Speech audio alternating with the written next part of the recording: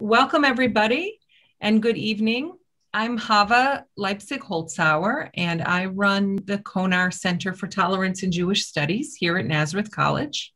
I would like to welcome Beth Paul, our Nazareth College president, who I see is on the Zoom here, and thank everybody for their time this evening. We're gathering together for the next 90 minutes to stand together in solidarity with our Asian American, Pacific Islander, and international communities. Observable hate, racism, and bias has increased dramatically against AAPI persons in the US since the COVID-19 pandemic began. According to the Stop AAPI Hate Reporting Center, between March of 2020 and February of 2021, the center received almost 4,000 reported incidents. And that which is being reported is likely only a fraction of actual incidents. There have also been numerous violent attacks, including recently in Atlanta, where 6 Asian women were murdered, and one recently in New York City, where an Asian senior was attacked while onlookers looked away. They were fired today, by the way. I don't know if anybody saw that in the news. An analysis released by the Center for the Study of Hate and Extremism at California State University, San Bernardino, found that while hate crimes decreased overall nationwide in 2020 by 7% last year, those targeting Asian people rose by nearly 150%. So the total number down 77%, but those targeting Asian persons rose by 150%. So I would like to make clear that many who identify AAPI and or international have not personally faced such extreme racism, yet some have, and many others have experienced something in between.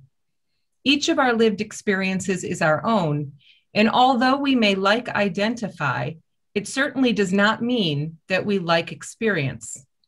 Today, several members of the Nazareth community are participating as panelists and will share their experiences, suggestions, and wisdom.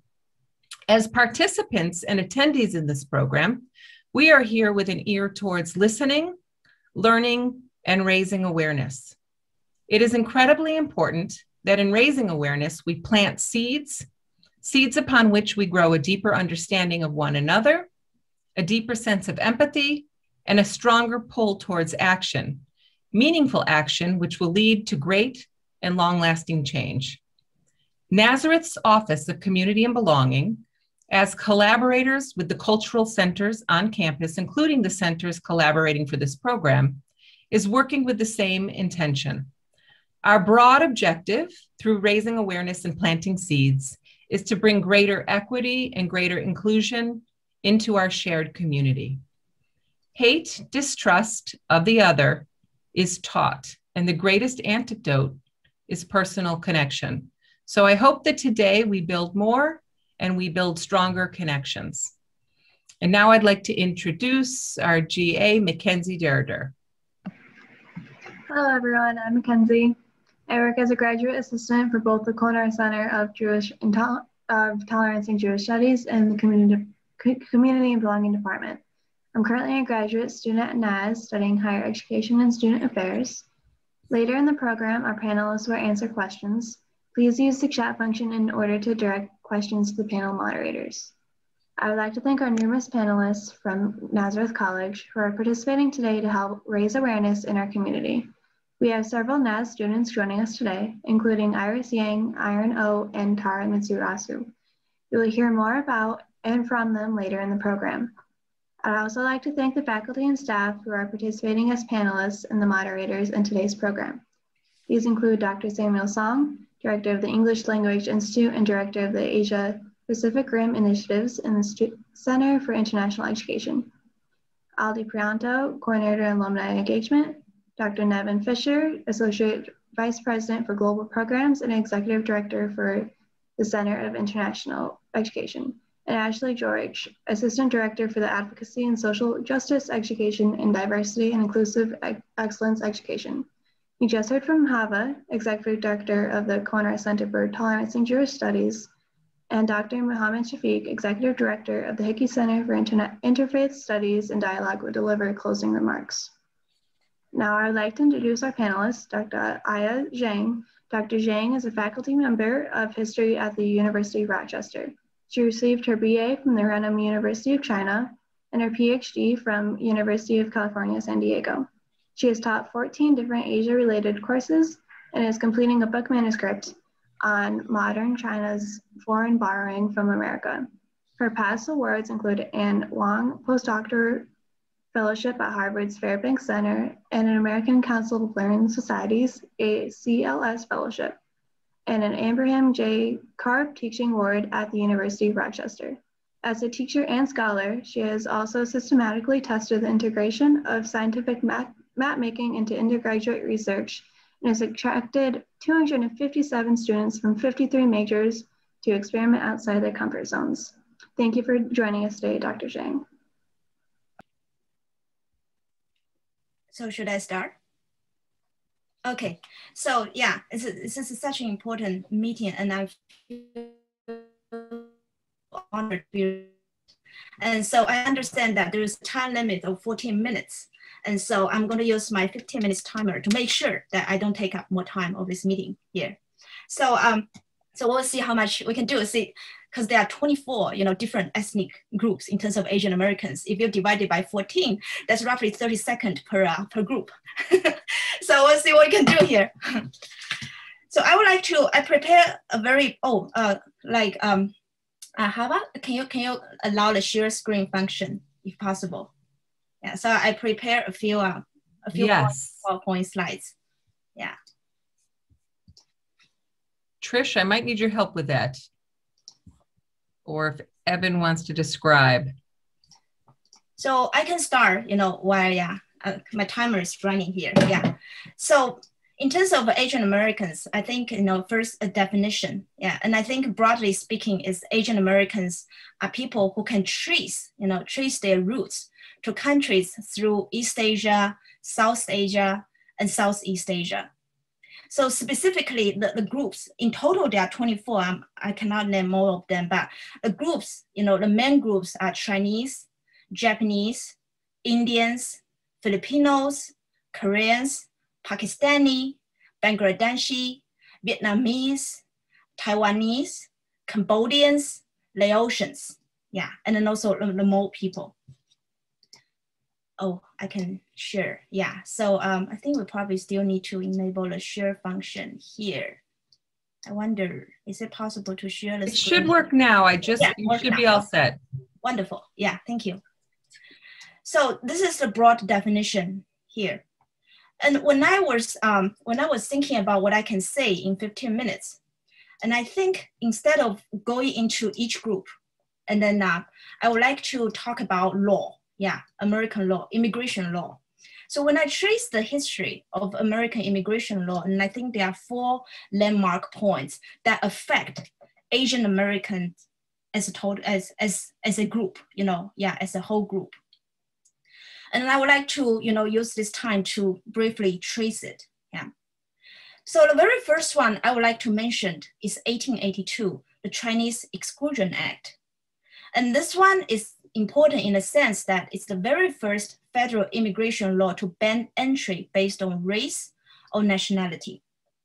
So the very first one. By then, the Chinese was not the only people, the only foreigners who coming in, the Irish, the Italians, and then, the Europeans, they're all coming in. But this is the very first time. And why the Chinese? The Chinese, out of all Asians, were the very first one to arrive in America. So as early as 1848. And so that was during the gold rush. It was during the gold rush. And then later the construction of transcontinental railway between 1961 to 1965, brought in more Chinese laborers. And how did the Chinese, at first, the Chinese, I want to point out the transcontinental railway, the role of spreading Chinese across the United States. So we know that the transcontinental railway, it started from 2 ends of America. One from the Californian end, the other from the East Coast, Omaha, starting from Omaha. and then they meet in the middle. So the western half was built by the Chinese, and the eastern half was built by mostly Irish laborers.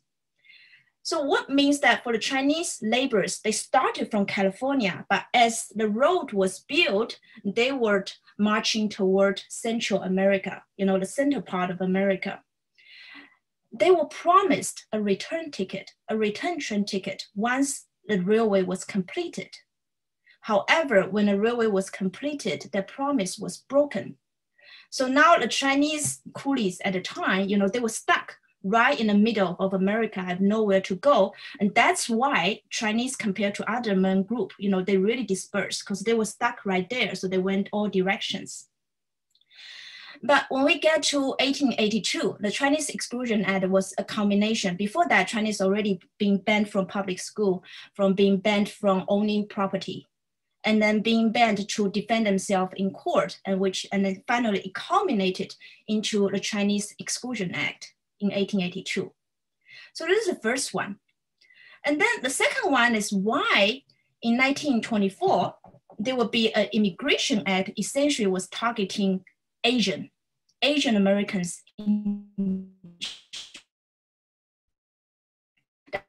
After the 1882 Exclusion Act, it's extremely hard for Chinese laborers to come in, but the development of American West was still ongoing. And also the sugar plantation, the pineapple plantation in Hawaii still need laborers. If no more Chinese can come, more Asians need to come. So that's when the Japanese enter the picture. Yeah, Japanese after 1868, after major restoration, the Japanese were allowed to travel abroad. So after 1868, the Japanese first arrived at Hawaii, and then they went to California. So the Japanese came as a second wave after the Chinese. What happened is there was not an exclusion act against the Japanese, but the Japanese essentially suffered the same fate as the Chinese. So by 1908, there was something called Gentleman's Agreement, which is not written into a law but the Gentleman's Agreement is between Washington and Tokyo. Essentially, instead of having Washington banning Japanese immigrants from that end, the Japanese government, they quietly agreed to not issue any visa for Japanese, immigrants to the United States. So cut off the source from that end. So 1908, now the Japanese were being stopped. What's the next? Koreans. Yeah. So Koreans became the third group after 1906. For the Koreans had something unique, which is make them different from the Chinese and Japanese. The Koreans, they come here as laborers, but many of them, they left their country is because as political refugees. Yeah, the Chinese left poverty, the Japanese left poverty. The Koreans were leaving a country that was being occupied by Japan. Yeah, so they fled their country. They fled because they become political refugees, and they came to the United States. They became the third wave of laborers after. But the Korean immigration was also banned in 1913. Then after the Koreans, what can be the next group? Because the fast-growing America was still in search of cheap Asian laborers. So after Korean was the Indians. Yeah, South Asians. At the time, both India and Pakistan were not two separate countries. They did not become separate country until 1947. So for that time, it was, it's the Punjab, Punjab people, and both Indians and Pakistani. So starting from the 1910s, they come in. Each group, the Chinese, the Korean, the Indian, they suffer the same fate. Their children were forbidden from attending school. They were forbidden from owning land. Yeah, one after another. So by 1920s, the Asian population, in America, is already all together and reaching close to 500,000. And then so at that time, as a collective act in 1924, the Immigration Act was passed. So pretentiously, and this one, it was the official clause is that it limits the number of immigrants, through a national origins quota. So here, this one, it means that it put a quota on each nation. And however, there's zero quota assigned to any Asian country. So there are quotas for Ireland, quotas for Italy, quota for Germany, but there's 0, yeah, for Asian countries. So that effectively, the 1924 Act excluded, banned all Asian Americans at once, yeah, at once. And after that, so the Asian Americans have to come in from a very different route, very difficult route. And then, for instance, if I take like South Asian, for example, in 1919, the application rate, this is even before the 1924, the acceptance rate, was 45%. Yeah, 45%, only 1.5 can be even accepted. So from 1924, 1930s and 40s, we saw very small flow in it. But right in there, was a special group, Filipinos. See, still cheap Asian laborers. Chinese can come, Japanese can come, Koreans cannot come. Indians were being banned. Filipinos became the new source. Filipino has a special status. We know that Philippines became a colony of the United States in 1898, but citizenship was out of question for Filipinos. The status they were granted, we call US nationals. So US nationals means that they can travel to any part of the United States and then without being restricted by the immigration law. Yeah, by the immigration law there. So it means that Filipinos can travel. So that's why the Filipinos became, before World War II, the last wave of laborers, Asian laborers that arrived at the United States. But even the Filipinos was stopped in 1934.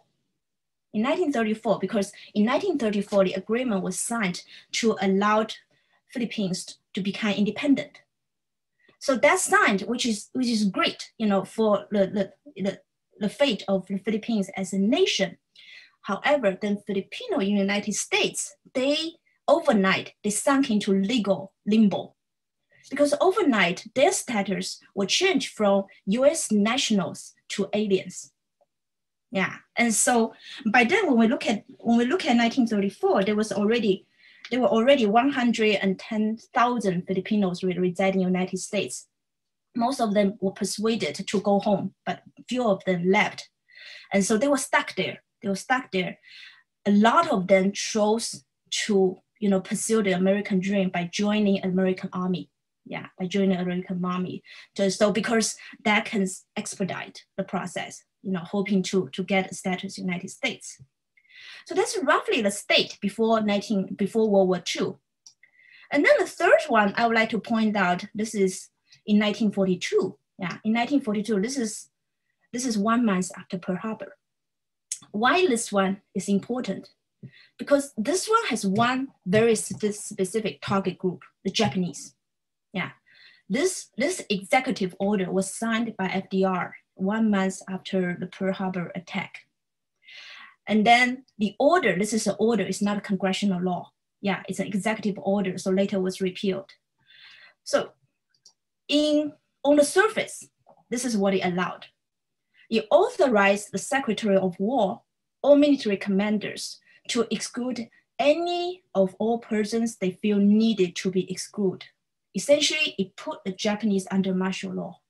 So they are not by. Then the end result. The end result of that is about 436,000, Japanese at the time, and they were evacuated. Evacuated is a nice word, or we call it, they were put in internment camp. Yeah, so they were forced to leave their house, leave their home. Most of them reside in Washington, Oregon, and California. So they left all their belongings, their house. They boarded a truck, and then the truck kept driving toward east. In the end, the truck was stopped, in the middle of Arizona, yeah, or in the middle of Nevada, and they will be in the middle of the desert, and there will be an internment camp there. And then so that internment camp, will be their home for the next 4 years. Yeah, for the next 4 years. This one later was ruled in 1980s. The Japanese sue, yeah, the Japanese American, they sue U.S. government because this is unconstitutional. Yeah, this is unconstitutional. Because out of the evacuees, 62% of them were US citizens. Yeah, 62% of the Japanese American who were thrown into the camp, they were US citizens. And yet, you know, they were being treated as the enemy of the state. So this is also one scenario, you know, yeah, that happened to Asian America, which is sometimes you see, you know, the Congress can pass law, but executive order, you know, can also accomplish, yeah, can be kind of attack toward one specific ethnic group in special time. So the last one, I'm looking at my timer, and I probably have 2 minutes left. Yeah. So the last one I would like to talk about is 1965. This is watershed moment for Asian Americans. 1965, Lyndon B. Johnson. Yeah. And so in the middle of the Vietnam War, 65, that was right before he escalated the Vietnam War. Yeah. So what did the 1965 Immigration and Nationality Act do? Yeah. What it did is abolished the national origins quota.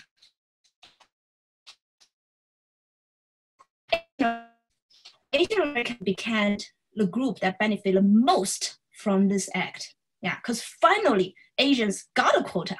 Yeah, got a quota after this many years, got an official quota. So this first thing, it abolished the national origins quota, and then no group benefited more from this act than Asian Americans. And then the second one, which is very important, even relevant to today, is that it established the two principles of US immigration. One, based on family reunification. Yeah. And then the second one is based on professional skills. So those two standards has been upheld all the way till today. Yeah. And those two benefited Asian Americans, yeah, in terms of these categories. But the third one I would like to point out is this is a great moment. This is a great moment for Asian Americans, but sadly, this is not a good moment for immigrants from Latin America, especially from Mexico. Because what it did is that it established a global cap on what we call the immigration, you know, immigrants from Western Hemisphere for the very first time. It put a cap on immigrants from Western Hemisphere. So the one that directly was affected is Mexico, and then the countries south of it. And that, you know, later contributed to the current problem of illegal immigrants. Yeah, you know, from that part, you know, the other side of the continent. So out of these four, those are the four moments. And then I don't have time, but I do prepare, you know, so for the Q&A part, I do prepare. So I look into each group for today, for today's event. So I look into each group. I look into each group story, the Chinese story, the Japanese story, Korean story, Indian story, Filipino story, and then, you know, the Vietnamese, Cambodians, Laotians, and so here we can roughly draw a line of 1965 right here. So after 1965, yeah, the Asian American, you know, immigration in the 1970s are mostly related to war, to civil war in those countries. Yeah, and the story of Hong Kongese and Taiwanese, and that were later related to what we call, you know, the Chinese territorial disputes. So I have notes on all this ethnic group, and later in Q&A part, if anyone would like to know more, I can share. Yeah, but for now, my time is up, and I would like to stop right here. Yeah. Thank you so much, Dr. Zhang. And I'm thinking possibly maybe one of my emails must have been very scary about time, but I apologize. And I know we could learn so much from you. So I hope you will stay with us and be part of the panel so we can ask you more questions and learn more as we go along. And you already taught me so much already. To have 15 minutes to participate in this event. Yeah. Oh, thank you. Thank you. Really, just looking at the incredible diversity within that term, I've already learned a ton. So I'd like to welcome our moderator, Dr. Nevin Fisher from here at NAS. Good evening, everybody. Thank you for joining us tonight. And I'd really like to give a special thanks to the 5 Nazareth community members, 1 faculty member, 1 staff member, and 3 students to share their lived experiences with us of their time in the United States. And we'll open up this evening with Dr. Sam Sung.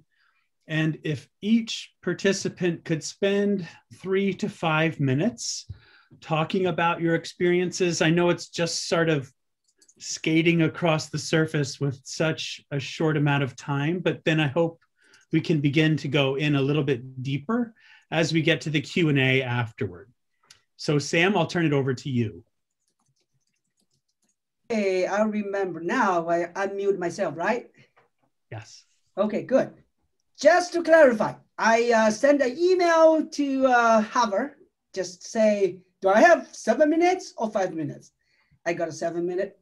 So you got it. I use my timer, just like Dr. Zhang did. Okay, start.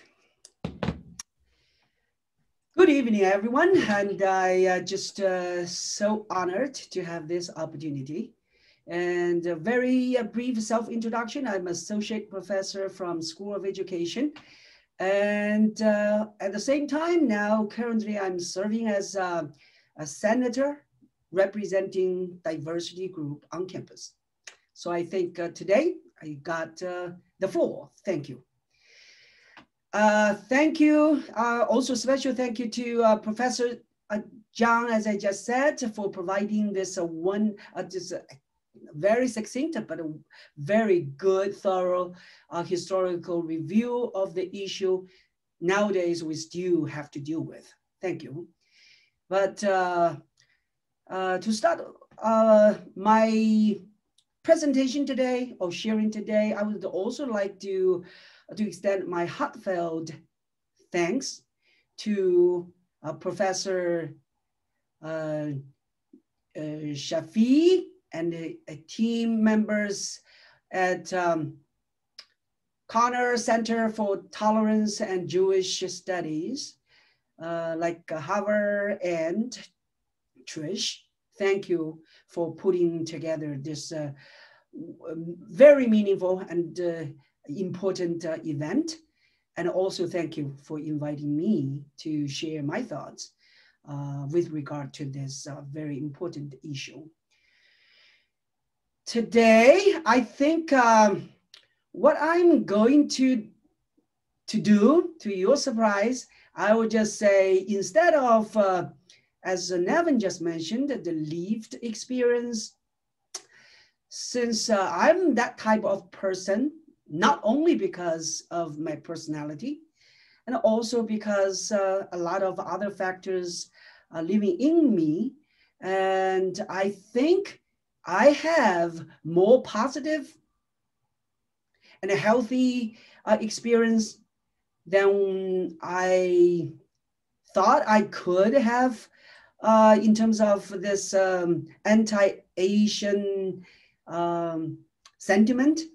Of course, with that being said, after carefully examining, because I was assigned the task, because I have to very carefully just examine and re-examine and reflection.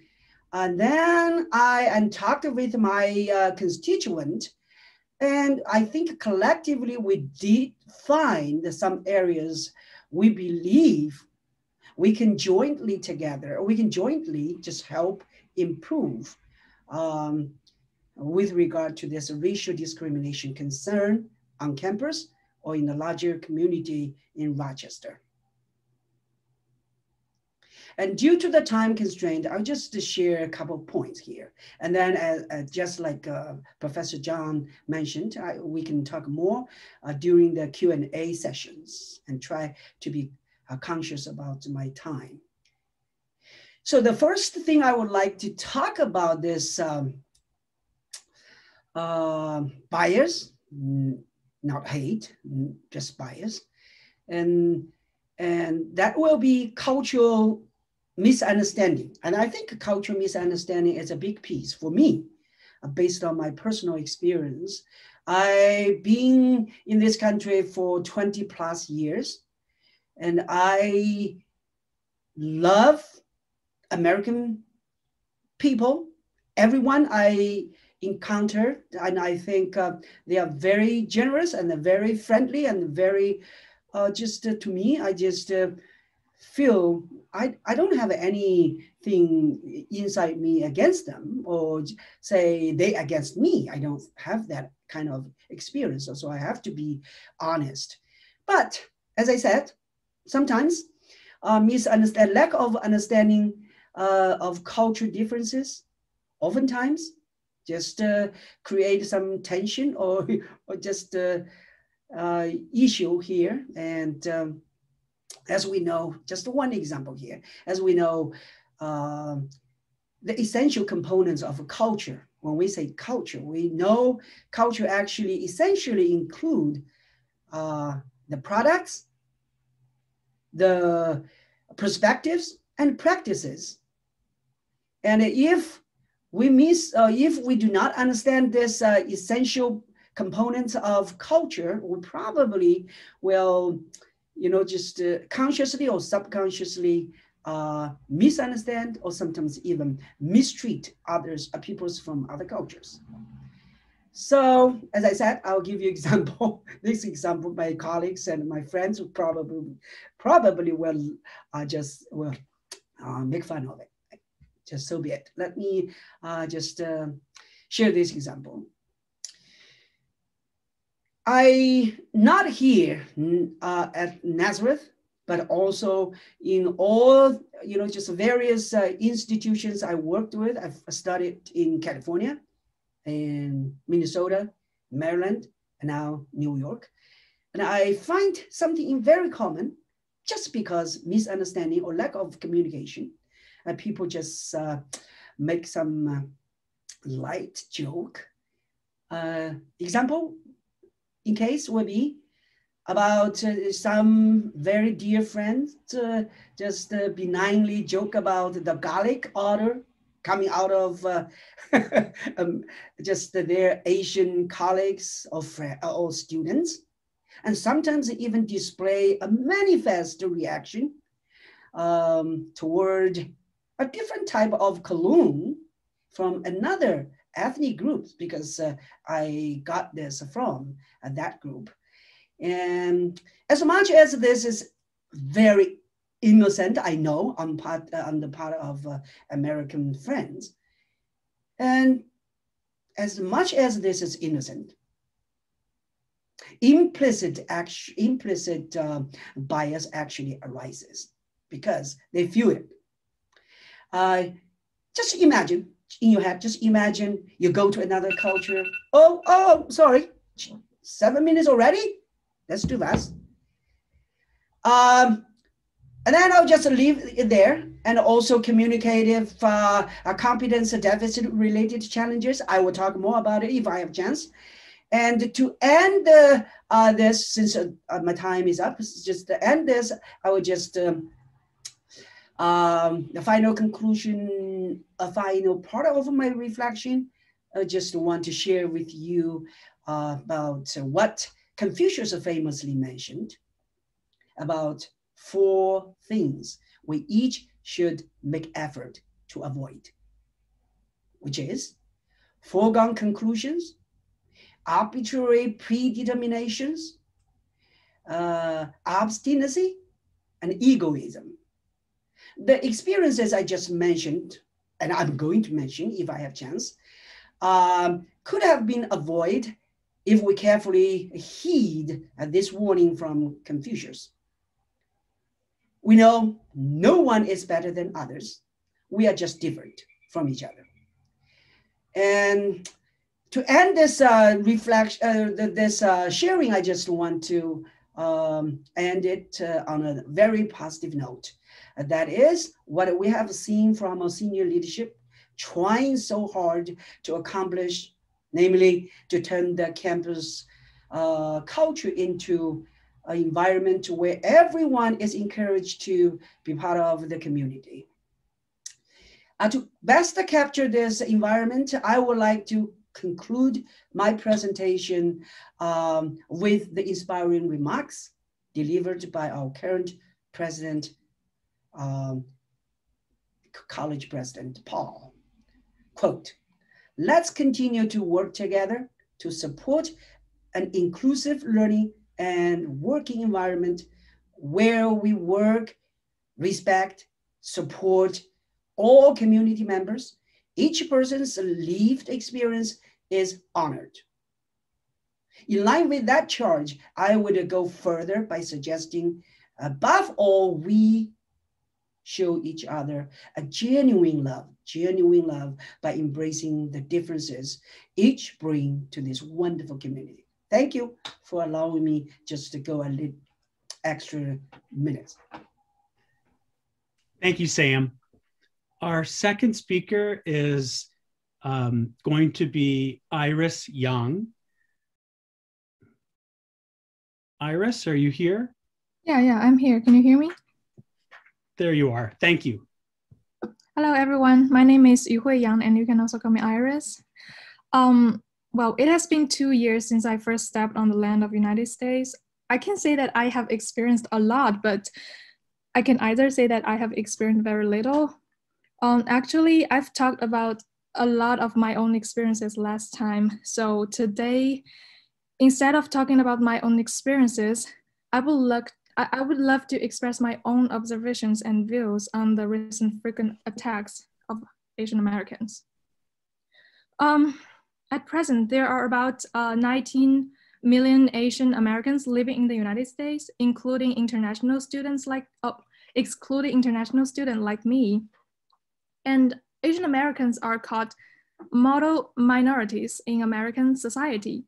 In other words, Asian Americans are regarded as a good minority because they are usually well-educated, love studying, have a strong sense of family, and usually have decent jobs and incomes. On the other hand, although we have been suffering from many racial discriminations in the process of living in the United States, we usually don't complain. I'm talking about exposing this to the outside world. We are very quiet about it, or even a little submissive, if you ask me. However, the recent malicious attacks on Asian Americans have all taken place in broad daylight, focusing on the elderly and female Asian Americans. At first, a Thai American was just walking on the road in San Francisco. Suddenly, he was pushed to the ground from behind by a young man. Then he was seriously injured and died. He's 91 years old. Then in Brooklyn, another guy knocked down a 68-year-old Chinese woman. There were 3 shooting incidents in Atlanta, and 6 of the 8 dead were Asian women. Although the law enforcement has not confirmed the motivation, we all know that this is a hate crime against Asian Americans. The more I search for the things, more and more cases pop up, and I can't even count. Many of the cases have video recording of the incident process. I can't bear to see it. What's going on? Why are these things happening more and more intensively? Some people blame education for these things, but I don't really agree with this. 5 years old, we had a former president who was an obvious xenophobic, who often used words and sentences of hatred to express his views of specific groups. His followers and audience will listen and absorb these ideas. They will take what he says seriously. And in addition, because of the epidemic, there are already 500,000 deaths in the United States, and stay-at-home order is still in progress. Many people don't have a work at all. And of course, many people have lost their jobs because of the epidemic, and urban closure is still in progress. People's feelings are becoming crazy and easy to manipulate it. So now the simplest solution is to take the former president as an example to shift the responsibility to others, innocent people. As a result, Asian Americans living in the United States have become the perfect scapegoats. Is it rare for Asian Americans to be used as scapegoats, discriminated against and attacked in the United States? Actually not. And the rampant epidemic is not the fault of a certain minority group. We all know that. But I was still shocked when the selfish, bullying, and crazy dark side of many people's human nature showed up in facing of these setbacks. These things make Asians or even other minority groups in the United States feel insecure. I once talked about this with my friends. And what she said to me made me sad. She said that when she was walking on the streets, she would be very scared, afraid that someone would suddenly jump out and abuse her or attack her, even if she did nothing. And so it is with me. No matter we're inside or outside of the campus, hate crimes like this should be stopped and despised. But if we meet up with this kind of hate crime, what can we do to stop it? Let's not be silent anymore. Whether it is you or me, Asian people, or any other ethnic groups, when you witness this kind of violence, even harassment or discrimination, the first thing to do is to expose it. Because if the officials can't hear or see such things, they won't try to do anything. But if we've got enough clear evidence, they cannot escape and ignore the existing problem anymore. As far as I know, the police in New York and San Francisco have set up special teams to conduct regular patrols in areas where Asian Americans live, so as to better ensure the safety of people's travel. And similarly, if you witness or encounter such hate speech or behavior in school, please don't hesitate or be afraid. Expose them and talk about this to the people around you, your teachers or counselors. I know it may be difficult at the beginning, but we should all have confidence because things are changing slowly, and all of us should unite and work on it slowly. One day our efforts will be rewarded and we will be able to harvest a more friendly living space. Thank you. Iris, thank you so much for your moving words and just for encapsulating this moment that we live in now. I would also like now to ask Irene O, if she would speak to her experience. Hi, can you guys hear me? Yes. Okay, hi, my name is Yulin O, and you guys can call me Irene, and I'm a Chinese student at NAS, so I'm currently a sophomore student in the math department, and I have something to say due to the Asian people attacked and caught into the state recently. I'm so disappointed and heartbroken that here are no longer like what I expected and what I heard about before I come here. When people talk about American in China before, people will think of Hollywood movie, Disney, Oscar, NASA, NBA, and in a country with healthy multicultural, advanced technologies, high education, both those factors bring me here. However, since COVID-19, the discrimination and assault against Asians have been exposed. Lots of Asian people were born and raised in the state, or their grandparents were living here for 100 years ago, just like yours. Those inconstant Asian people are suffering the hate virus like the everyone and everywhere they're suffering in violence is from haters.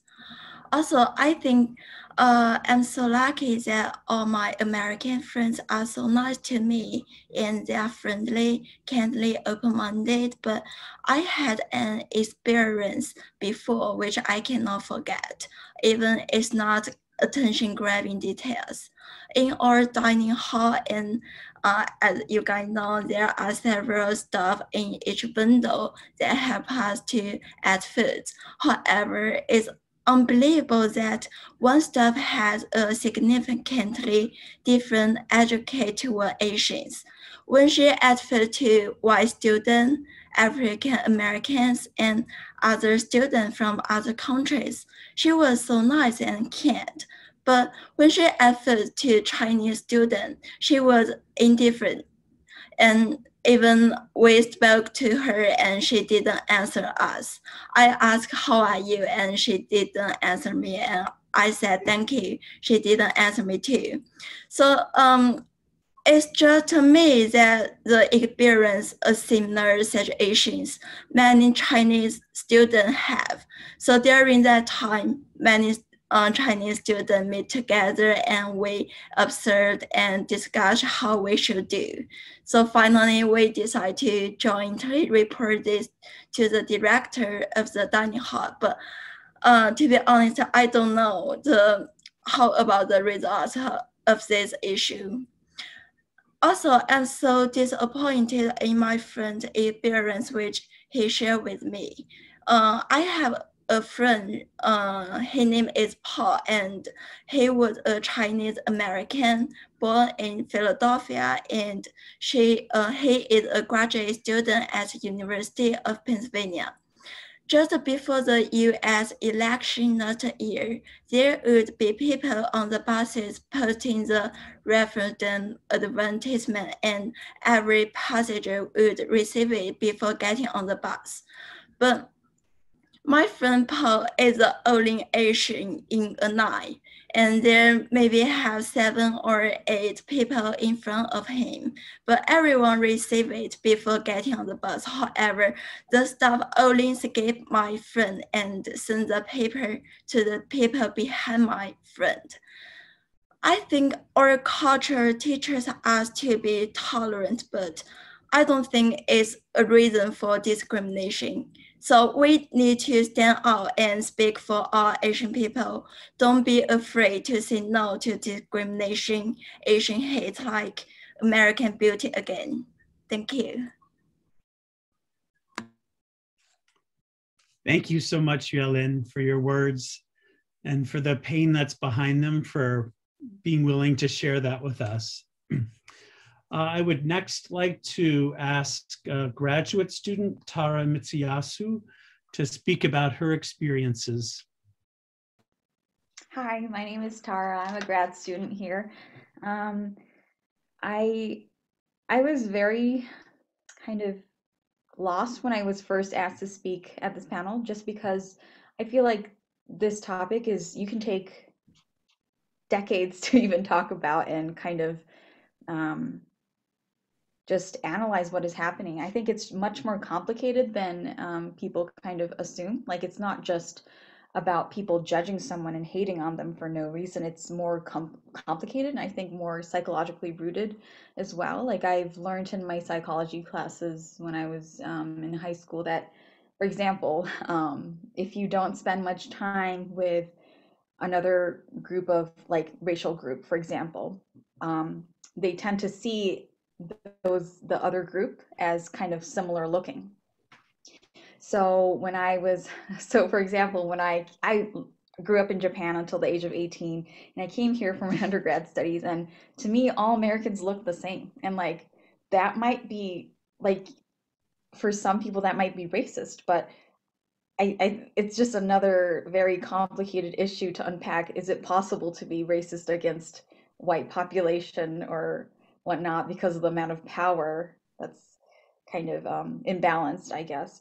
Because I assume if a white person said all Chinese people or all Japanese people or all Korean people look the same, that'd be extremely racist, right? There's like this kind of, I think, a complicated perspective to dissecting all of this. And I think there's no one right answer. There's kind of this gray zone that we really have to unpack in order to really dig into what the root of the problem is. And I don't think it's simple, and I think it requires a lot of discussion, and it also needs to have intention. Like, why are we discussing this? Why do we want to talk about this? Is it because we want to blame the other person, or is it because we want to defend ourselves?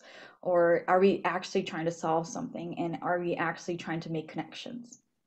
And in my experience in the US, I've went to undergrad for 4 years, and I worked as a teaching assistant for a year, and I'm in my grad program. And this is, so it's like basically my 6th year living in the United States. But I have not experienced anything overtly racial. Like, I haven't been called nasty things. I feel like I have gotten, as well as my friends, have received a lot of microaggression. So microaggression is something that happens to you that is not overtly racist, but something that wouldn't happen to someone else, and it doesn't bother you in one instance, but when it keeps happening, it becomes really, really kind of like a powerful statement to you. For it, a lot of people like kind of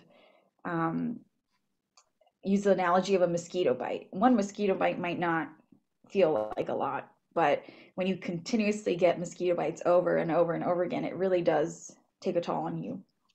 And I think I'm going to mix some of my experiences as well as other people I've talked to when I discuss this. But some of the experiences that I've had in the US are being asked,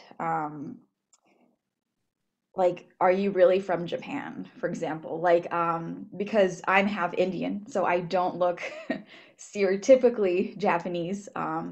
So it kind of like, I have a very complicated self identity or kind of a perception of who I am, because even in Japan, I'm very like, there's so much microaggression against me because I don't look Japanese. And it's such a homogenous culture that so many Japanese people don't perceive me as Japanese, and they assume immediately that I don't speak Japanese. They talk in front of me about me without knowing that I can understand them, things like that. So it's really not just an American problem. It's really everywhere, and it's not.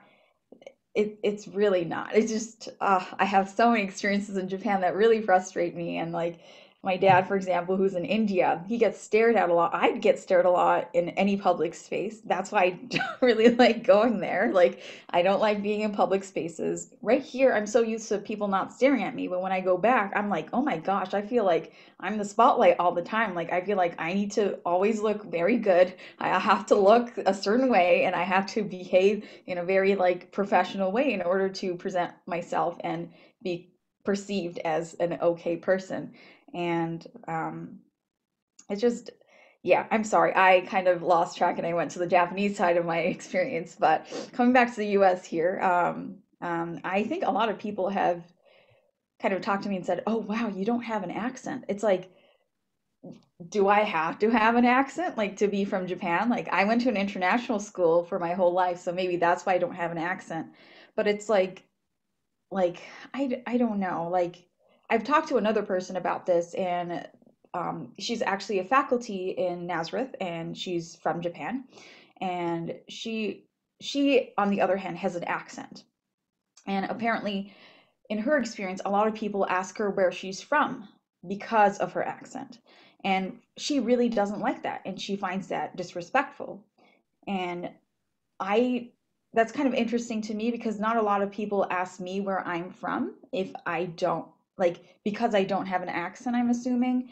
And when I talked to that faculty, we kind of discussed and said, if there was a completely white person from France who had a French accent speaking to you with a French accent, would that person ask that person where they were from? So we have this like kind of like debate, like, do you think that person would be asked where they're from, like, because they don't look different, they look white, you know? Like, so I think it's so complicated. It's I think I don't even know how to explain like my thought process here, because it's just like a tornado in here. But it's just a very interesting topic to unpack. And the issue is with microaggression, I think many of it doesn't come from ill will. It's more like a curious, innocent question, like, where are you from? Like, that's not a bad question at all. Like, if you ask every single person when you met them, where are you from, that's not an issue.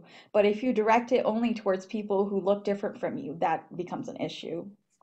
And I think the issue of, I went to a friend's house for Thanksgiving. I love that family, and I love them, and I love my friend for inviting me over for Thanksgiving when I couldn't go back home. But when I went to their grandparents' house, when they were cooking Thanksgiving meal, my friend's mom told the grandmother, like, oh, she's from Japan. And she's like, oh my gosh, I have soy sauce and teriyaki sauce.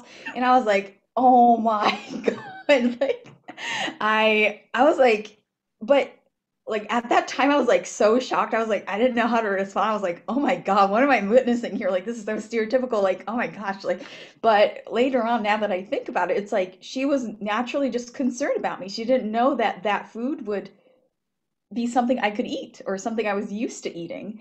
And so I think it also comes from what previous students have said. It's just about getting to know each other, being aware of cultural diversity and people around you, and it's just learning about each other. It's really that lack of information, knowledge, or just ignorance in general can cause a lot of harm. And so it's just getting to know each other. But the issue is the world is getting more globalized every day, right? Like there's just so much, like people are coming from everywhere. Like I think like a long time ago, there wouldn't be an international student from Japan, right? Like it's just the constant kind of globalization, so much traveling, so much interaction from different countries. That's what gives more opportunity for such microaggression and racism to occur. Things that could have been okay before, now it's not, because there's just so much more traveling and so much more interaction between different people. I personally feel like my biggest issue here was the concept of yellow fever. I don't like the use of yellow either, because I don't see Asian people and think they're yellow. I don't know, and then there's this whole like concept analogy of like bananas. Like, so some people who look Asian but are actually white inside, like I'm like, what does that even mean? Like bananas? Like, why would you consider a human being to a banana? Like, it just does not make sense to me.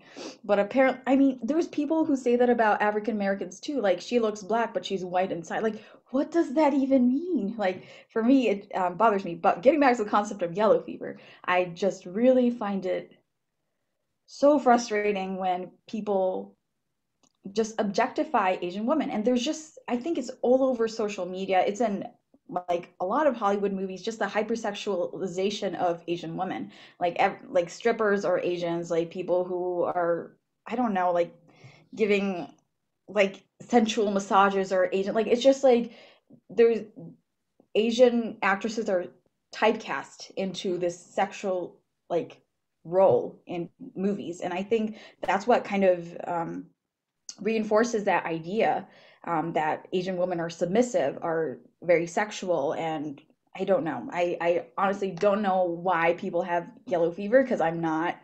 them, and I don't know what makes them think that way. But I've had multiple advances from white people, white men who have, when I rejected them, they would just immediately ask the next Japanese girl, you know, like, it's just like, wow, like, I see how it is, you know, like they saw me just as an Asian woman. They didn't see me as anything more. And another thing I've encountered is I was like hanging out with a person I really didn't know. He was white, and it was just like late afternoon. He invited me over to his place, and I just went to have a chat. And when I used their bathroom, there was like a whole group of guys and girls in the other room, I think. And I think I was the only Asian person there. Yeah. And I went to the bathroom, and when I was leaving the bathroom, I heard their conversation when I wasn't there. And they were saying, "Oh, so where's Japan?"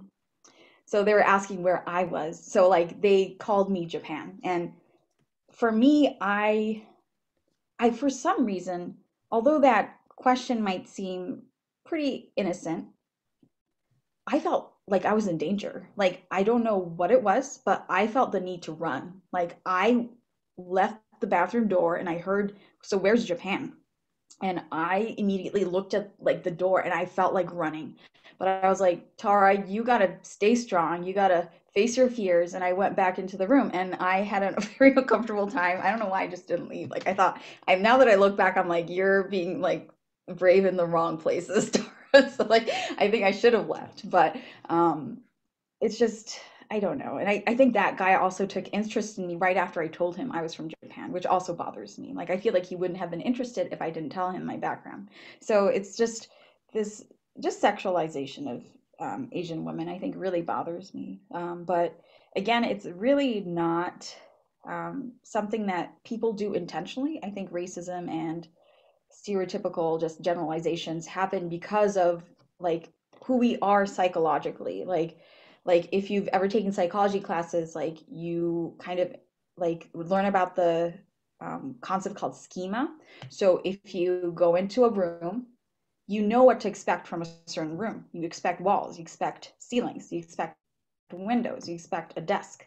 Like if you go to an office, you know what to expect there. If you go to a gym, you know what's there. It's because you've built the schema of what things are associated with. And human beings love to classify things and just make generalizations. That's how we survive. If we didn't know, we didn't have the ability to generalize and make those assumptions, we wouldn't be here. Like if we went outside, we wouldn't know how to drive a car or know the traffic rules. Like we wouldn't be able to survive daily life. And I think our talent, our ability to actually classify and generalize these information actually becomes a detriment when we associate with other people. And I think that's the issue. And it's just not black and white. It's just something that we just really have to be understanding of. And I think just acknowledging the fact that we're not wired the same way. We grew up in different backgrounds, and the fact that people can be unintentionally racist. And I'm sure I'm racist in some ways, and I still correct myself in my head. Like I grew up in a pretty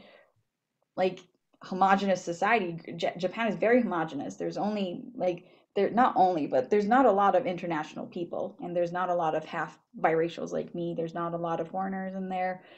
Everyone like is basically from Japan, and their parents are from Japan. So just like that, I think I have ingrained in myself some racist views that I have to constantly correct. And I think we have to be understanding the fact that we're not all perfect, and we all have things to work on. Whether you be a minority or a white person, we all have those assumptions and like biased views of other people that we really have to work on. And I think it's just, I think going back to what are your intentions? Do you want to connect with people? Do you want to build genuine like connections? Do you want to improve yourself? I think those are the real questions that we should be asking. Yeah, thank you. Tara, thank you so much. There's so much there. And you talk about racism in Japan, the country where you were born, and racism here, and how it can be both macroaggression and microaggression, and how it can layer on and build over time. You also address intersectionality so very powerfully, where we have overlapping issues of race and gender and identity and class all merging together. Thank you for that. Our final panelist this evening, before we open it up more largely to questions and answers from the audience, is from Aldi Prianto, who was a student here, undergrad, grad, and now works here at Nazareth and Alumni Affairs. Aldi? Thanks, Nevin. Thanks, everybody, for having me here today. And well, everyone said the bar high for what I have to say now. So, but I think I'm just going to start with, sharing a little bit about myself. I work at NAS now in alumni engagement, but like Nevin said, I was a student. I started out in 2004. It took me a little bit to graduate, and then I left, and then I finally came back here for my grad studies in the HISA program, which is the higher education program here at Nazareth. I was born and raised in Jakarta, Indonesia, which is in Southeast Asia. I moved here when I was 15. I moved to Brighton. I love to share this anecdote because when my mom, if you're not familiar with Jakarta, Jakarta is the capital of Indonesia. So it's a huge city. When my mom told us that we were moving here, she said that we're moving to New York. And I was like, oh, wow, New York City. It's going to be cool. It's going to be awesome. It's going to be great. It's going to be big. And then I got here on a Wednesday night to Rochester, New York, which is quite shocking at first, having that expectation. But so I came here from Indonesia. Indonesia, similarly to Japan, is very homogeneous in terms of ethnicity, but in terms of cultures, languages, because of the nature of the country itself. It's made up of 13,000 islands, and islands, evolutionarily, you're separated by these natural barriers, and folks are very different. There are hundreds of languages in Indonesia. There are hundreds of costumes, traditional garbs, food, there's a lot of variety. And but there is still interethnic tension, you know. So racism to ethnic Chinese in Indonesia was, when I was growing up, was very prevalent. And so I came from a group, you know, the oppressor, I guess. One way to say it, I came from the more dominant group. And when I came here, sure enough, I am part of the minoritized group. So my own identity, I see myself as a 1.5 generation immigrant, which means you get here, you move here when you're as a teenager. And that's pretty much how it was, you know. I came here when I was 15. It's been 20 years now. I just pretty much shared my age. And I also identify as a first generation student when I came to college student, when I came to Nazareth. Why is that? Is because my mother got her master's in Indonesia in an Indonesian system, but that system is completely different from here. And she was unable to help me when I came here, and I had to really figure out my own way here. And same with when I came to Nazareth. I came in the spring semester because I didn't really want to go to college. I wanted to play music in a band. But then my mom's like, you have to go to college. So here I, you know, and then I went. I started in the spring, and it was, you know, there wasn't orientation. So I kind of just jumped into, you know, my first class, 8 a.m. in the morning with Dr. Thibodeau for Western Civilization 1. And, you know, so it was pretty shocking. But at that time, there's been some time since I moved here and getting to know a little bit more about American culture. And, you know, there's some, as I'm going through, like listening to some folks sharing their stories, there are some themes that I wanted to address. One of them is language. You know, Tara shared that she doesn't have an accent. And that's something that I worked on for myself, because, you know, having an accent is often equated with lesser, uneducated, because that's how my mom felt. You know, she has her master's and she felt like she was nobody when she was here because she couldn't speak English as well as I could. And that's very, and that leads to the discussion of being invisible, right? Trying to kind of like, you know, one thing that we have to say about Asian Americans is that we have benefited from our privilege. We are able, for the most part, I'm not saying this as a general thing, but for the most part, we are able to exist under the radar. And I've experienced that myself, you know, and I've definitely took advantage of it. And it's not something that I'm proud of, but it's something that happened and I did. And that is a problem in itself because we're kind of mitigating all these issues, you know, microaggressions, that's like daily occurrence. You know, it wasn't, and it's not okay, regardless of intention.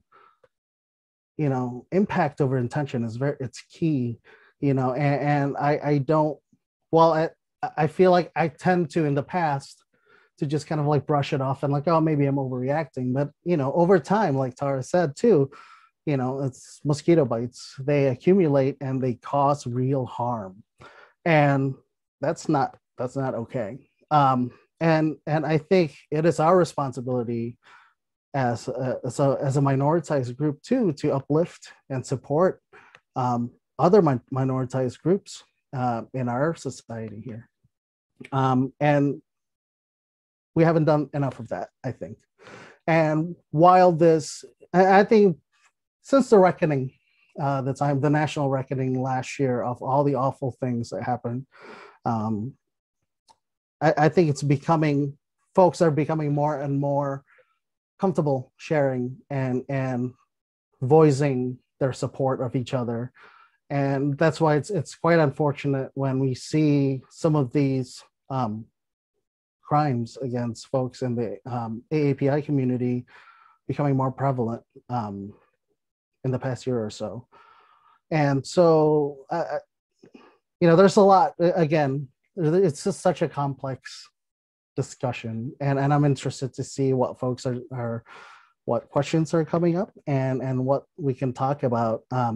But again, language invisibility while actually being visible, because you can't hide the skin color or how we look.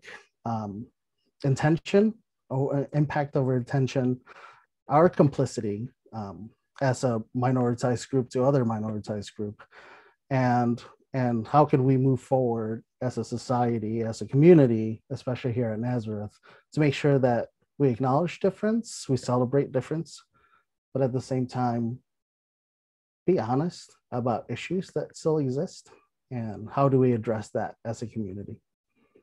Thank you. Aldi, thank you so much for that. I think collectively, if we look at what all 5 of our panelists have said, the broad range of experience that people have had, some positive experiences and some quite painful negative experiences, and some small deaths by 1,000 cuts of the microaggressions. It's all evidence of how we have to do better than we're doing. And how do we do that in such an imperfect multicultural society? But I think all of us are here tonight because we want to do better than we've been doing and figure out how to move forward. So this is a perfect time to sort of open it up now to questions from the group, from the audience. And if you would like to ask your questions, Hava will serve as sort of a moderator of those questions and pass them forward to me, and then I can pose them to the panelists. There's one that came in while we're waiting, for everyone to start sending them in now, and it was for Dr. Zhang. Somebody asked, what about Singapore, Malaysia, and Indonesia? Just finished with Aldi, and they said there aren't many in America. Were these groups also refused or discouraged to come to America at some point? Okay, yeah, and I just noticed that, I made some here, and then so here I left out, so this is the line here, yeah, this is the line here. And so I'm gonna keep this very short. Yeah, fair to say that all the group here that I'm referring to, that's few, they sent, so few immigrants came from these countries, this number of countries that I listed under 1965, yeah. So then the Indonesian, Malaysian, and then the Thai, yeah, they mostly, the bigger wave did not start until the early 1980s and like late 1970 to early 1980s. And so mostly it came on the base of professional, professional skills. Yeah, and for instance, like Filipino, a lot of the in health industry, yeah, and same for Indonesian, Malaysian, yeah, and Thai people. So because it came after 1965, as I said, it's a watershed. Yeah, it's a watershed. So it was not legally, yeah, it was not legally discriminated or legally excluded. I wonder if that answered the question.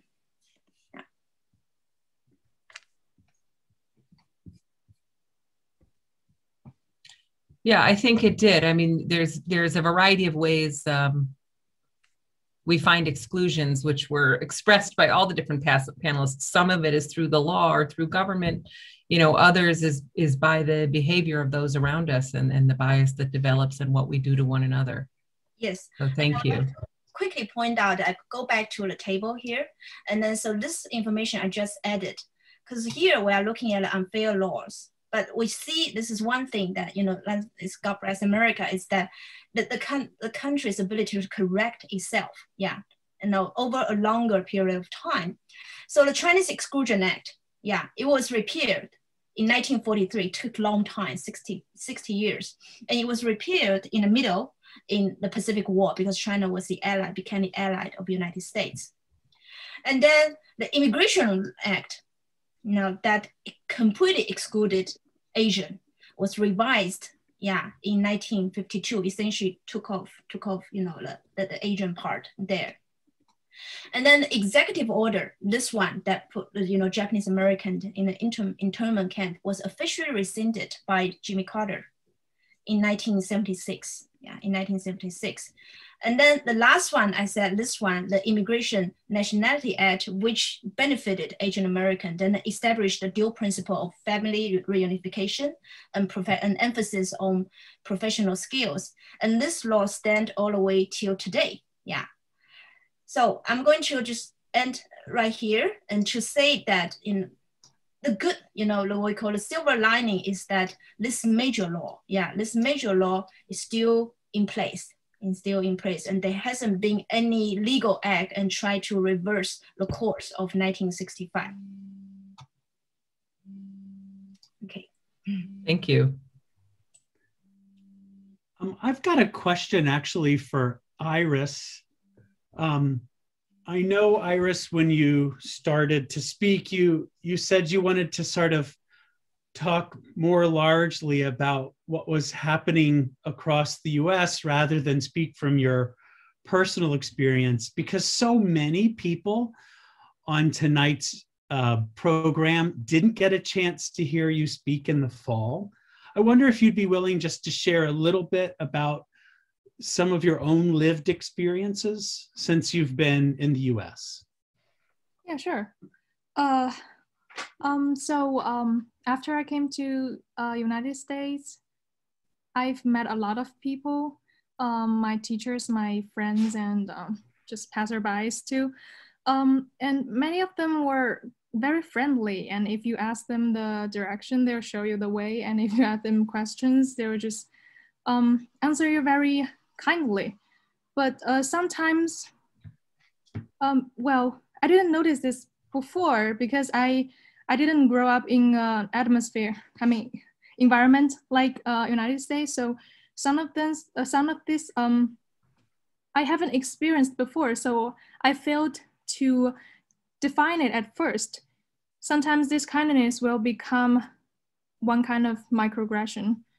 Yeah, like one of my teacher will just, when I'm answering a question or when she is about to ask me a question, if I didn't answer it in time, she would just be like, well, it's okay if you don't know how to say it, or like, it's okay if you don't know the pronunciation because you are not a native speaker. Well, but the thing is, I can learn. Even if I'm not a native speaker, I want to be given the equal opportunity of doing things, not only because I came from China, yeah, kind of stuff. And sometimes when I was walking on the street, I kind of encounter with some not very friendly gestures or words, and one of my friends were called Ching and something like that before. It's just it's not a good thing. And what's even worse is because at the beginning I don't even recognize what it is because I haven't experienced it before, because we don't have many ethnic groups in China as in the United States. Yeah, I think that's a key observation when you're coming from a largely dominant culture where you have one ethnic group that makes up, you know, in China's case, it's 92% of the population, which is a pretty overwhelming percentage. And then you come and suddenly you realize you're a minority among many minorities, and there's a slim majority that's losing that majority status. Yeah, it's all a new experience how one navigates that. Mm-hmm. And I thank you too for talking about how microaggressions can they can be complicated because often it's out of an innocent sense of actually trying to offer support, but it really just reinforces your alienation. Yeah, and the teacher, well, my teacher, I believe that she's very kind and she's very kind to me. It's just she's still learning how to treat well, a foreign student. Right. Yeah, I can understand. Well, we're all learning, right? But we have a lot of room to grow for sure. Yeah. But everybody should be given the opportunity to learn. there were a couple of questions that really any of the panelists could take. So just unmute yourselves. I'll kind of lump them together, but they're asking about the correlation, between the law and government, and what's happening like on the ground. How do we see the relationship between laws and government and what happens in reality for people every day experiencing one another? So anyone who wants to take that can unmute. And Tara, go ahead. Tara. You're fine.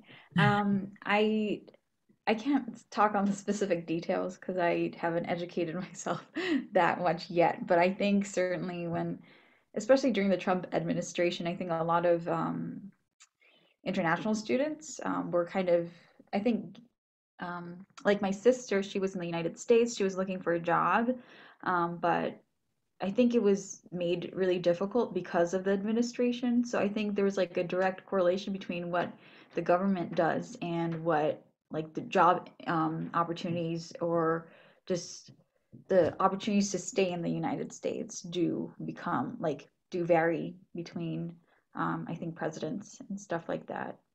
So yeah, I think for example, I think I applied for the lottery. There's like this diversity program where you put your name in a lottery and you have to get selected in order to be able to stay in the United States, but the chances are very slim, and I think it's made slimmer depending on who runs the government, I think. So those are, I think, things that would impact a person who's an international student, but I'm not sure about like Asian Americans or Pacific Islanders who are from the United States.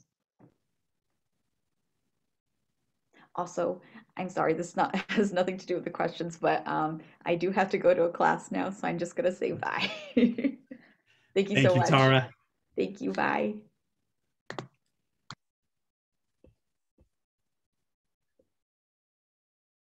So to just a very quick note, yeah, executive order. So as I said, 1965, the basic law didn't change. It still stands. And so what happened is during the Trump administration, there was a series of executive orders, which is not just against Asian Americans. It's also, for instance, the travel ban, ban Muslims from entering the country. It takes one executive to rescind the order of the other. So the following president is within their power to rescind the executive order of the previous one, just like Jimmy Carter rescinded the executive order of FDR. So I think, right now the power lies in the current president. Yeah.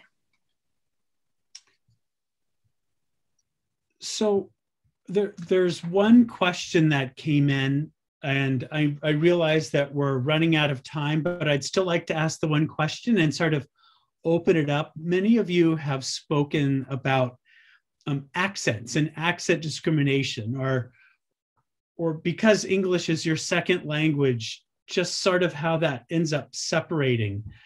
And accents are a very unique attribute, not just of internationals coming to the United States, but there's accents all across the United States. And there's perceptions of people who speak with maybe a heavy Southern accent and how they might be perceived within society. And so I wonder if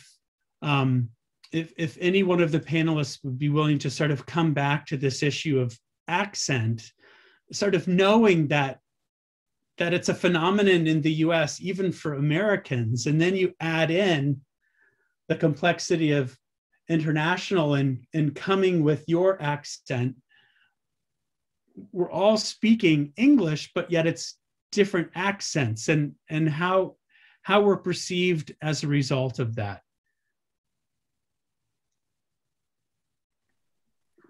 Iris? Yeah. I became a little concerned about this at the beginning because the major I'm learning is acting, and when I'm talking with my advisors and teachers, sometimes they will tell me that, you should be able to speak the American accent, because if you want to act in the United States, it will kind of broaden your like opportunity of getting your jobs, sometimes something like that.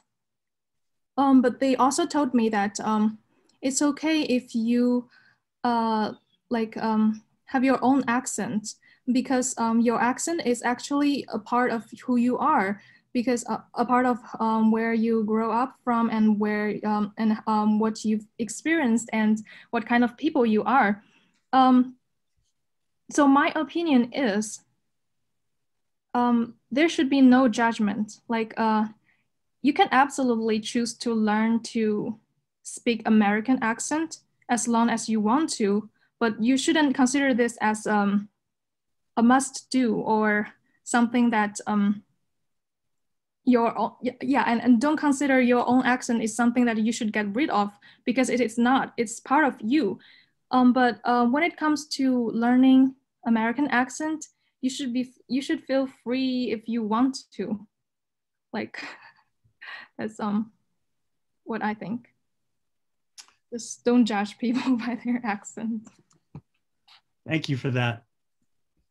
I wonder if before I ask Ashley to speak, I'd like Tyler to sort of say a few words about the data. What do the data show for Nazareth, and particularly for the AAPI community, as problematic as the data is? And if you want to maybe talk a little bit about some of the federal classifications that we have to use, Tyler, and why we're limited by those federal classifications? Definitely. So my name is Tyler Mosley. I work here at NAS in institutional research, and actually the data is what prompted me to look more into the experience of Asian American and Asian students at NAS. What I've been doing over the past few months is diving into all the numbers we have to try to look for obvious equity gaps, right? So maybe I could look in our experiential data and find that our Asian American students don't have as many opportunities to engage in leadership as their peers, but I didn't find that. And so I thought, okay, I'll look in our graduation or retention rates. And I found that as a group, our Asian American students had the highest first to second year retention rate. And I said that's great, but that doesn't mean that everything's fine. And this has prompted me to do a few things. One, to try to share more information about that community in terms of the data we have. And two, try to explain that data a little bit. So we as an office are required to report to a lot of state and federal organizations, right? It's how we stay accredited. It's what keeps us going and able to pass out degrees. And I'm not going to say that this is necessarily a good or bad thing, but a lot of folks are interested to find that Asian students are not considered underrepresented. They are considered minority students. Now, that's a federal definition. It's not something we made at NAS. And the assumption on this is basically saying that the population of a college should mirror the population of the community it's in. If you look at the total population of Asian Americans and what percentage that is, there's actually more Asian Americans enrolled as a percentage in colleges and universities across the United States than there are in the nation.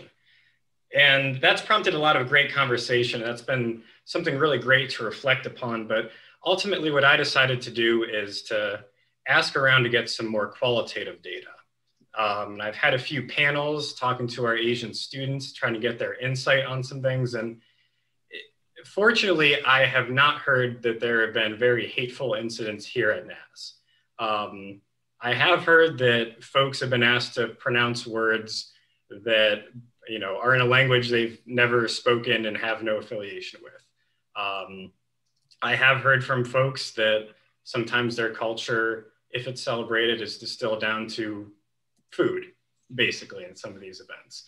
And so in a lot of ways, I think the story of our Asian American students is hard because it's something that can so easily fall off the radar because of that myth of the model minority. Because we think, oh, our Asian students have great GPAs and they're graduating at a great rate. and that's not the complete story. And if anyone's interested in, talking more about the work that I've done or engaging in this work, I'd love to talk to you. Feel free to email me at any time. And I think to sort of dovetail upon what Tyler is saying, NAS is bound to use these federally mandated classification systems. And when you come to a term like Asian, it really is a meaningless term. It's so broad. It's sort of everything that was not West Europe. And it goes from Lebanon all the way to Japan, and then it arcs around into the Philippines and Indonesia and Malaysia. It's a meaningless concept, and people often can't find themselves within that term, particularly when they're trying to come and they're checking off a box, where do you belong? And identity is complicated, and we need to figure out a better way to sort of capture who we are and not be bound by these classification systems. Ashley, I would like to ask you to address us as someone in the Community and Belonging Division. Absolutely. I appreciate the invite to be here in this space, and I'm just so grateful to kind of hear from you all as it pertains to our panelists, but also those who have those additional questions. Using this space to speak and honor your truth, it's invaluable for our campus community. So I appreciate the brevity and the courage that goes into it. So I'm here on behalf of Community and Belonging, but I'm also here as the co-chair for Nazareth's Bias Response and Education team. I co-chair this team with Dr. Jed Metzger, and we work alongside a variety of faculty and staff here on campus committed to this work, and truly committed to, really moving our culture towards a culture of transparency, and proactive education and reconciliation. And so as it pertains to bias incidences in particular, this team takes a reactive approach as it pertains to collecting any sort of bias incidences that have occurred. We do have an online site that has that reporting structure system through Maxient. It is a confidential reporting process that is only made available to the actual team, comprised of 7 members. And then we have our proactive measures to how we actually approach bias on campus, which I would say is the most unique aspect of our team. We take a restorative justice approach in ensuring that we're prioritizing the voices of the individual harmed. If we think about overall culture, typically, overall culture as it pertains to a nation or even globally, we have tended in the past to prioritize the individual that harmed, focusing on their intent, right? So Aldi kind of mentioned this, focusing on intent, but not necessarily focusing on impact. So that's the huge part about our approach. We focus on the individual harmed, and we focus on the impact and the harm that has occurred as a result of this incident. And as a result of that, we ensure that we work with this individual harmed in ensuring that we can at least move towards reconciling the harm done. And this looks very subjective and looks very different depending on the person. Some folks may want to take a more formal approach, maybe directing incidences towards HR, student conduct, things of that nature. But sometimes folks just want to be heard. Sometimes folks just want a conversation. They want to talk to the person that harmed them and provide some context as to why exactly this was harmful. So it really depends. We work in ensuring that we're accommodating to the needs of that individual. And so I wanted to speak on that today, just as one of many resources Nazareth offers. This is an inaugural team. We just came out this spring. So February 1st. And so, the complications of being an inaugural team is that we're really learning as we go. We want to be sure that this process is really adhering to the culture of our campus, which causes for many changes as we go along. And so once again, as we're talking about bias, as we're talking about microaggressions, I want to be sure that folks on this panel, folks in this call, know that we have a direct source that will intentionally approach harm and ensure that you're receiving the healing or at least navigating some sort of healing process, ensuring once again that your experience is equitable and your experience is just, right, and restorative. And I just want to also mention that this is a team this is a process or a system that is available to our students, faculty, and staff.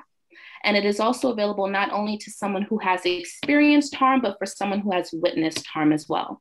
So if you've witnessed anything on campus, or if you've heard from maybe a third party or something of the sort, we strongly encourage folks to fill out this form. That way we have data. So going to Tyler's area, we have data. We know exactly what the needs are of our campus, what's happening on our campus, and we can really solve it on a systemic, institutional level. I'll leave it as that. I know we're over time, but if you have any questions, please feel free to forward them to myself or Jed Metzger, the other co-chair. Thank you all again. It was great hearing from you, truly. Thank you so much, Ashley. And thank you again to all of our panelists, to Samsung, Iris Yang, to Irene O, to Tara Mitsuyasu, and to Aldi Prianto for giving us of your time and of yourself to share painful moments and some joyous moments, and to help contextualize it both to Tyler and to Ashley. And for our guest speaker, to Elya J from the University of Rochester. We've only just begun this conversation. It's a scratch of the surface, but it's work that has to continue. And I'd really like to turn our closing remarks over to Dr. Mohammed Shafiq in our Center for Interfaith Studies and Dialogue. Shafiq, please take it away. Thank you, Dr. Fisher. And also I want to thank Dr. Elya Zhang for accepting our invitation and to be our guest speaker today. And to all, as you said, to all of our own speakers who said, who have shared their experience with us. Now, this is very true, Dr. Fisher. We are living, all of us, as minorities, whether we are from Asia, whether we are Latinos, or especially African Americans, we are living under radar. And it's a hard life. I wanted to share some of my personal story, but we don't have time. I want to give just a little bit of history. I think when you look into American history, especially when Protestant Christians get hold of power in our country here, I think you can see from there onward how the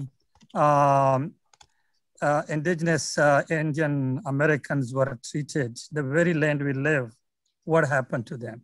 You know, amazingly, when I take my students on experiential study to racial, cultural, and religious spaces, and when they go to Ganandigan and when they hear the leader from there says, oh no, Thanksgiving is not ours.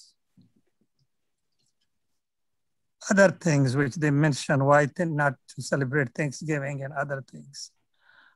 You know, the eyes of the students are wide open with this experience, or when they go somewhere else to other places.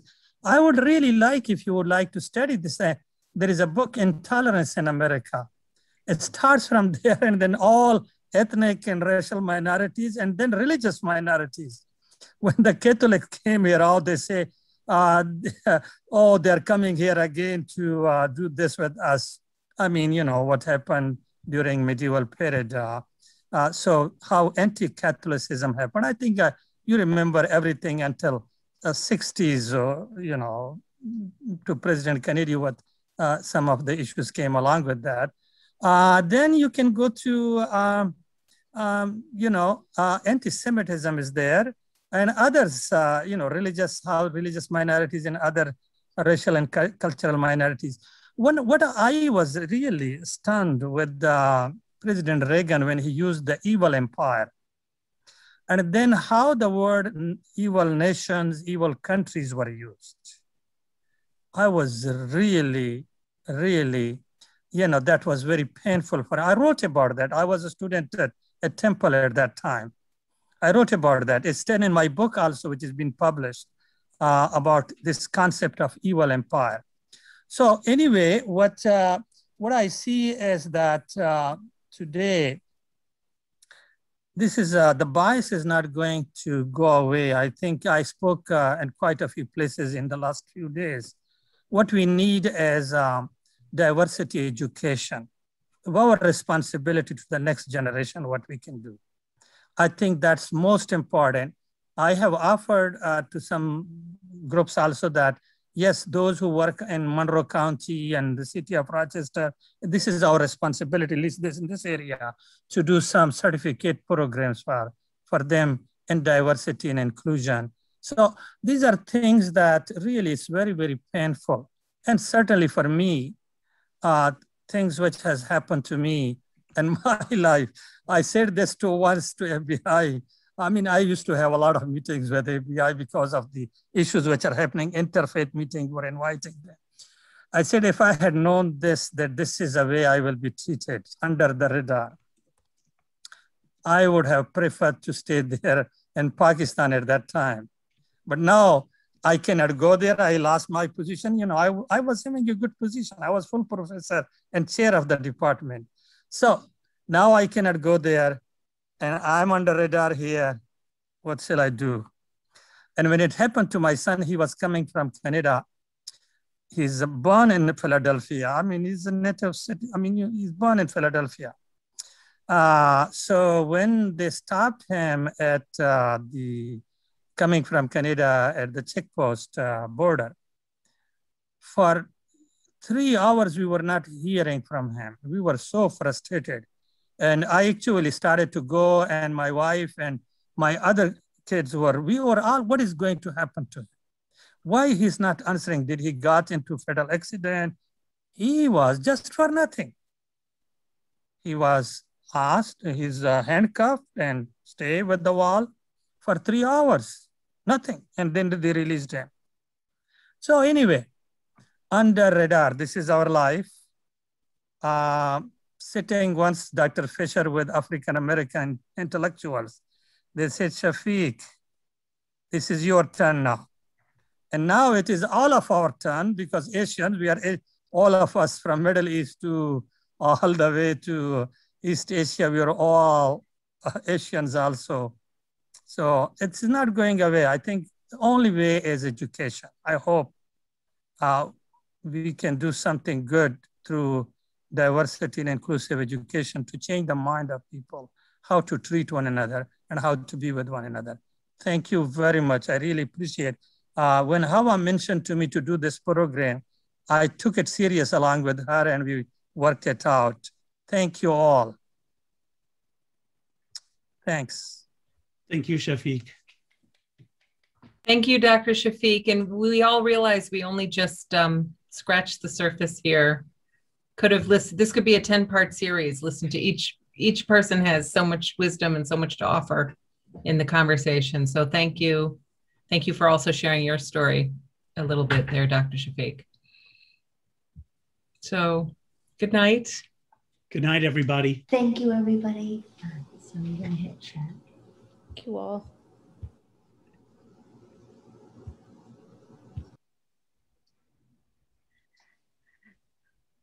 Hi, Hannah. I just want to thank you. Yeah.